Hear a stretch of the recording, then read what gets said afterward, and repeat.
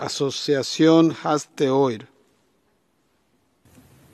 President, human rights were recognized as universal, inalienable, indivisible, and interdependent in the Universal Declaration of Human Rights.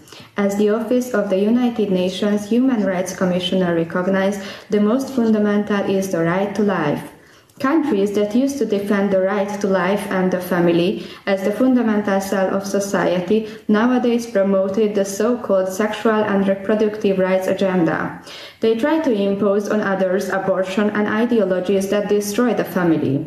Those who protected the right of parents to educate their children nowadays deny international legislation and try to impose in their recommendations and comments compulsory sexual education and LGBT propaganda for children. Gender ideology and the LGBT agenda are mere ideological and political constructs.